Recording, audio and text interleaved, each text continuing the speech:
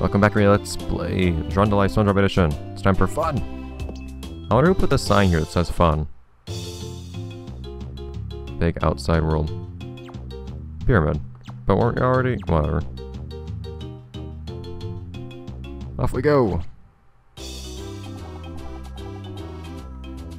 A pyramid, apparently. Imitation pyramid, oh. And big, too. What's two mobs deal with big buildings? I don't think that was the right expression for patching right then. Whatever. Oh man. Are you gonna be like traveling the world like Kodorimpa or something? Do you need to start go collecting stump temple pieces?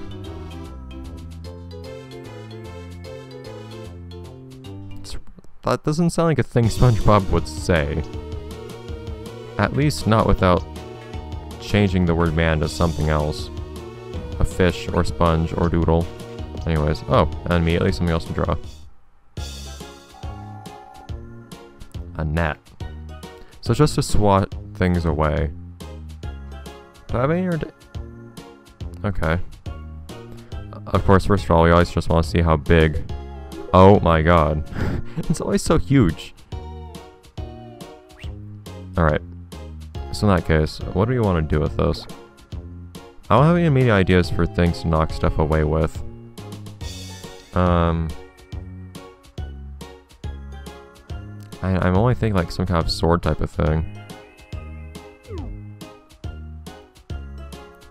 I can't think of any particularly notable swords in any game I've played.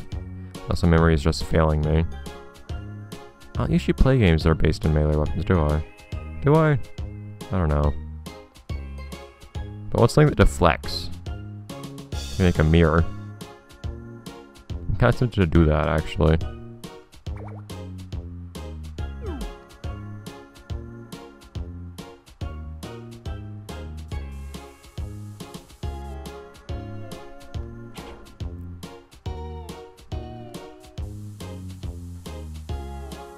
So I get a big mirror like this.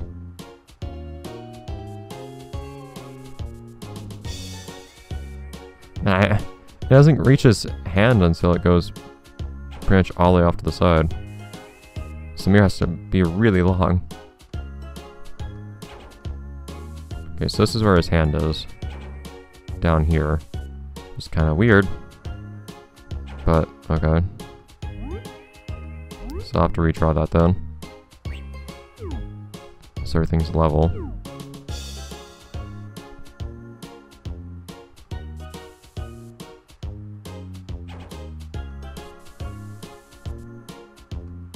Just need to get an idea of precisely where his hand is.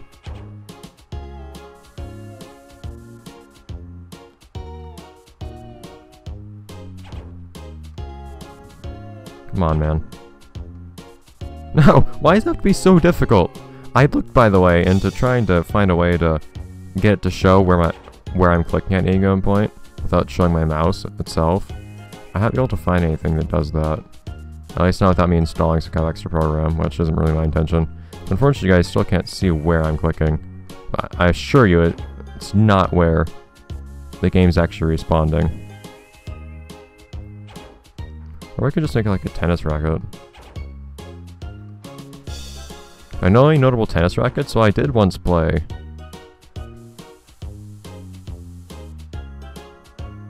Yeah, come on, man.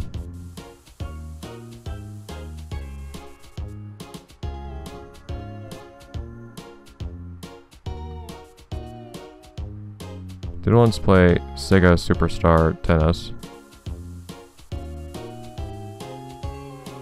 Sega Superstars Tennis. But nobody really had notable rackets in that game.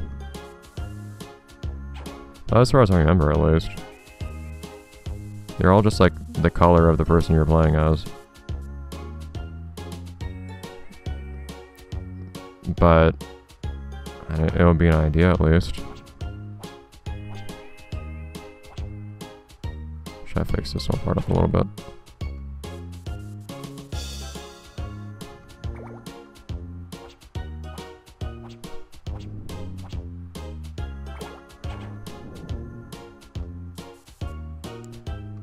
Okay, how about we just do this one part manually?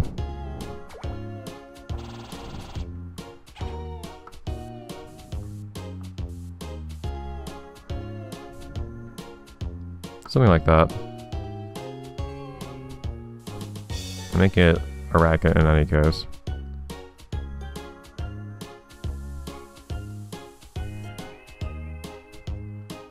Whatever I end up actually deciding that this racket is, whatever its most notable features are, it is in fact a racket.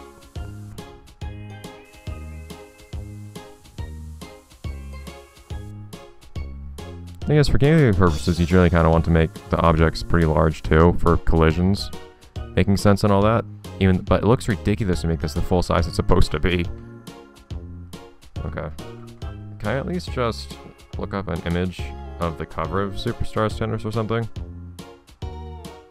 And see if...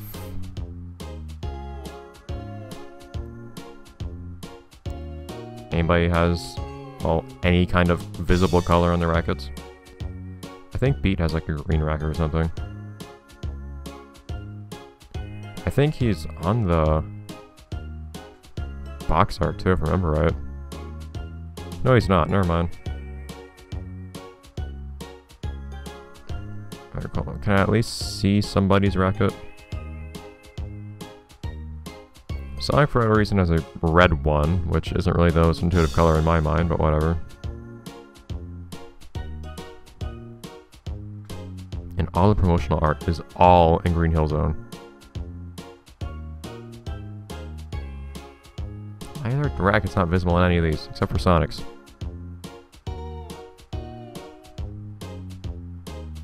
And I was kind of fixated on looking for beats just for the sake of, oh, here we go. It being a game I was looking for. Alright, we'll go with that. So, Beat for whatever reason has this weird lemon lime color scheme going on. Well, I guess we should also have the actual grip of the thing too.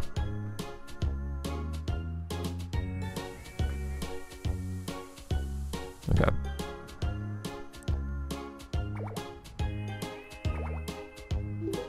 There. And then it's kind of split in a weird way.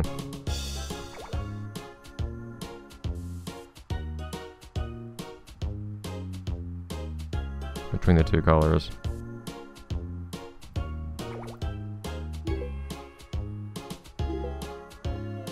Ah!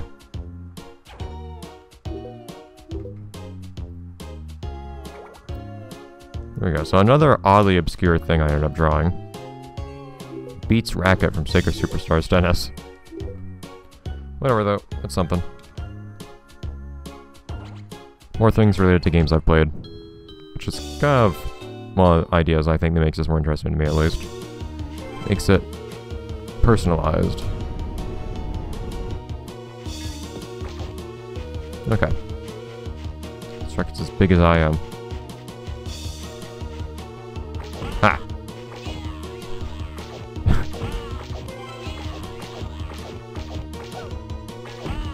Is this how it's gonna work? Oh. That's how it works. So I basically just spam on him. Because apparently... ah, come on.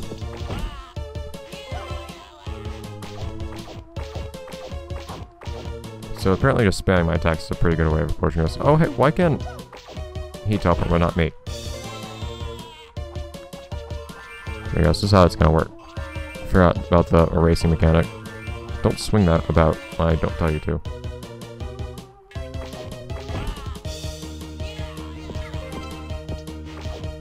So you have to be careful, of course.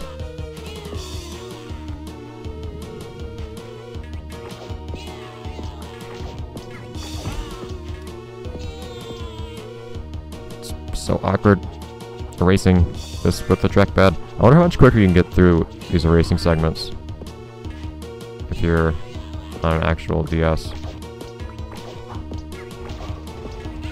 Hey! Oh man, I actually have to hit him now. Okay, so I don't actually have to worry about what. So I have lives to worry about, but if I die, it just resets the whole thing anyways. I don't want exactly that to happen. But anyways, this lets me attack in the air the same way the glove does, so it's basically just a better glove, it feels like. More range and blocks projectiles. Which makes me feel like kind of a rehash, but whatever.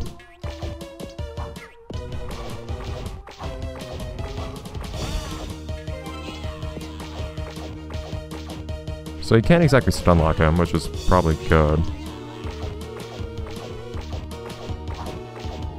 Ah, come on, how do one actually have to hit me? Rate of fire is not what it could be, but it actually means that you have to time and not be cheap, so it's not exactly a bad thing. It's more just that I'm disappointed at actually having to put in some amount of effort. Well, he's probably gonna run at me right now.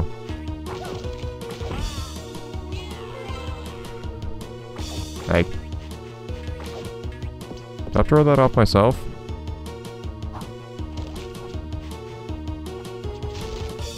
Yes, I had to... That was interesting. I actually have to clean stuff off myself.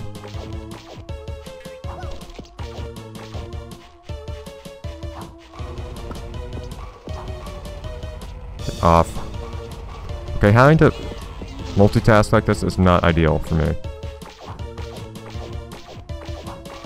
Hey, come on now. Stop being invincible.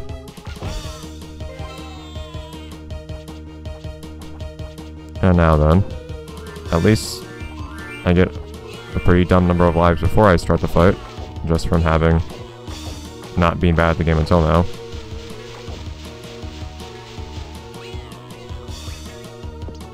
I'm vaguely amused by some of the attacks he has, at least. But come on now. I don't really get the smoke thing, but how he actually produces more goop stuff that actually is relevant is kind of nice. Okay, so you don't fully erase him, which I guess makes sense. But why can't we design these heart containers? I want to make them golden underwear, or something related to that. Some other idea from a game I've actually played.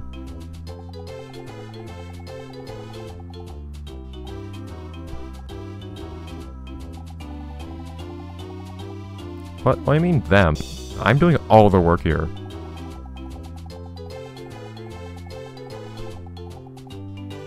How do you take both of them simultaneously? Wait, submarine? What? Power underwater. That's rock bottom, but we're not going to rock bottom, are we? Why can't this game just acknowledge the actual locations of the, the show universe and use them? Because it's making up areas that really could have been something from the show, but aren't. Which is really weird. Like, we could have had the industrial park, because we had an area that looked exactly like it. We could have had Kelp Forest, because we had an area that looked exactly like it. But they're not acknowledging them as those places from the show.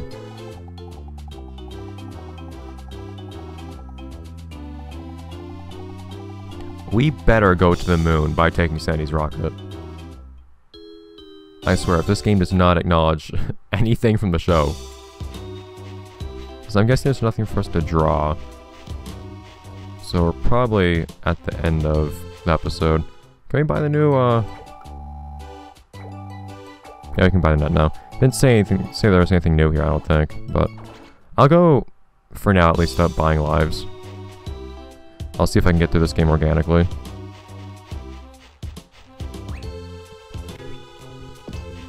Let's see if anybody else is interested in talking, though. We haven't saved anyone new, so I don't think so.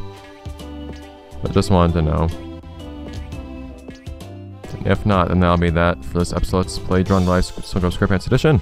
See you guys next time, next episode, when we go to the deep sea, which is definitely not rock bottom for some reason. Whatever. Bye, guys.